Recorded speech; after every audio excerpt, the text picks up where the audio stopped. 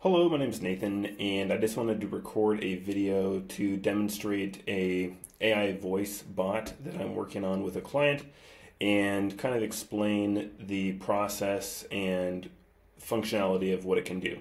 So the first step was to kind of outline a blueprint of what would happen when a caller calls a number. And so again, this is for a water damage business. So they're in the water damage restoration business, and they're trying to book appointments for their team to be able to give an estimate and drive business. So let's see if I can scroll it down a little bit. Okay, there we go. So essentially, if we start at the top here, we have the greeting. Hello, this is Chloe with Water Damage Restoration. Is this a water damage emergency? And so then we can see we have yes or no as a response. And the AI can also handle other responses if it's not as clear or a little bit vague. And if the caller doesn't answer the question, then the AI will reiterate until it gets an answer to answer the question. And so the ideal or the end goal is that depending on the responses to each question, the caller will either be transferred to the water damage dispatch team, or if it's not a good fit, the call will be hung up politely, or it'll be transferred to the mold dispatch team, right? So we can just see that the first step was to kind of outline how the call flow should work, and then it's been built. So let's test it. So I'm going to dial a number. Hello, this is Chloe with Water Damage Restoration. Is this a water damage emergency? No. Is this call related to a water damage emergency? No.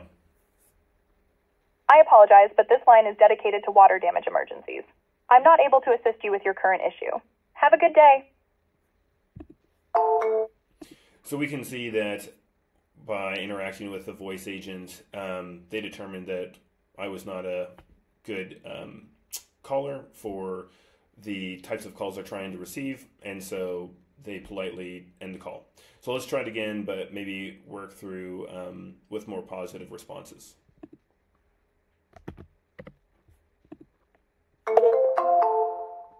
Hello, this is Chloe with Water Damage Restoration. Is this a water damage emergency? Yes.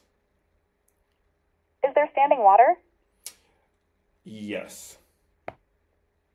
Please hold while I transfer you to our water damage dispatch team. Okay, I don't want to actually go through with getting transferred to the company, but that was a different workflow with different responses. So let's try that again. Hello, this is Chloe with Water Damage Restoration. Is this a water damage emergency? No. Is this call related to a water damage emergency? Yes. Is there standing water? No. Is there any part of the inside of the house that is still wet? No. Do you see or smell any mold? Yes. Please hold while I transfer you to our mold dispatch team. And so you can see in that workflow, I got routed to be transferred to the mold dispatch team. So anyways, the purpose of recording this is just to kind of explain the process of how we build out a workflow or a flow chart for how callers should be routed. And then after building the AI voice agent, we're able to add a tracking number or a call number to where the AI voice agent is able to answer that call and route callers appropriately. So obviously the benefits of this is it's 24/7, 7 days a week, and you can also handle many concurrent calls.